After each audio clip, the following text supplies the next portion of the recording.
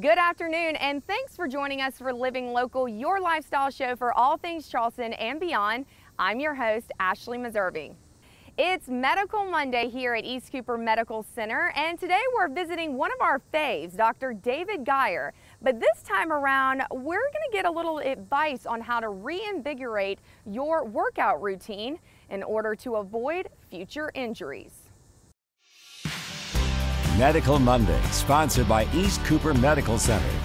Joining us today, Dr. David Geier. We're talking about getting active. I was just telling you before we came on about the fact that I'm trying to train for a half marathon, and I just started this morning, which I'm feeling good, but I got to get my mind right. Talk about what you need to do, the steps you need to take in order to start switching up your routine. Absolutely. I think the key is to start slowly. One, it helps with your motivation, makes it more likely you're going to come back for the second day and the third day, but it's also going to basically keep you from getting hurt. If you go out too fast, too much that first day, first couple of days, your body's not ready for it. You start to develop those aches and pains that then turn into real injuries that keep you from training at all. Okay, I kind of look back to, my old days, and I'm like, oh, I can do this, I'm fine. And then I wake up and I feel like a train hit me.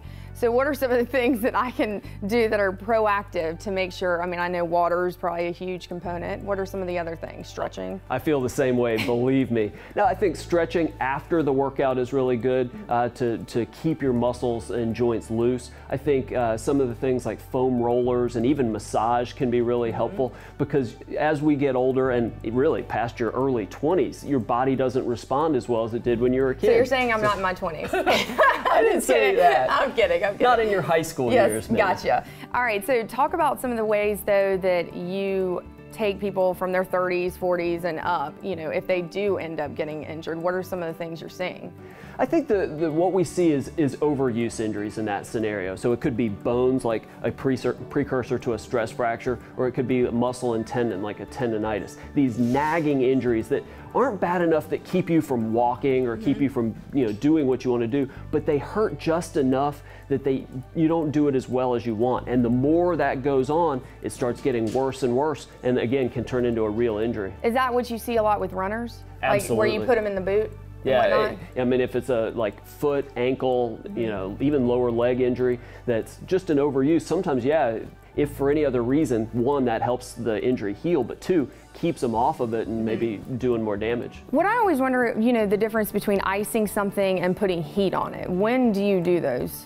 Almost all the time the answer is ice. There's some times like before a workout when you're trying to warm up your muscles that heat might be good, but heat's going to increase inflammation to whatever body part you put it on, which is sort of counterproductive. Yes, it feels good, but it's probably going to increase the swelling of whatever body part that is. So when in doubt, ice is the way to go. I have my heat warmer on even during summer.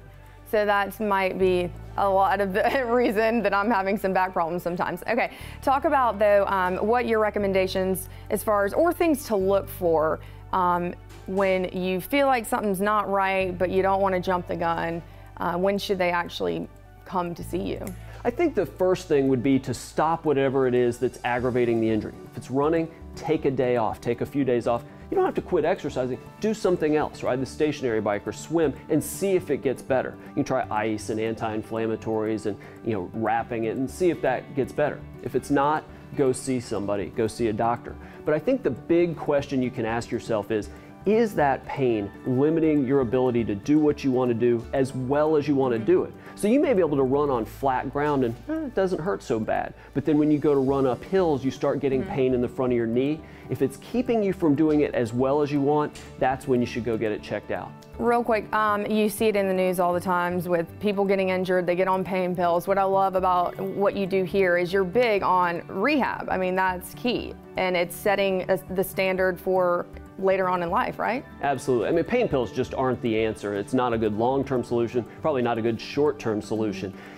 Things about, getting your body stronger so that you don't have that pain, you don't compensate, things like that, so that not only do you recover from injuries better, but then you can perform better later in life. All right, Dr. David Geier, thank you so much for having us today. And of course, you can always go online for more information at eastcoopermedctr.com.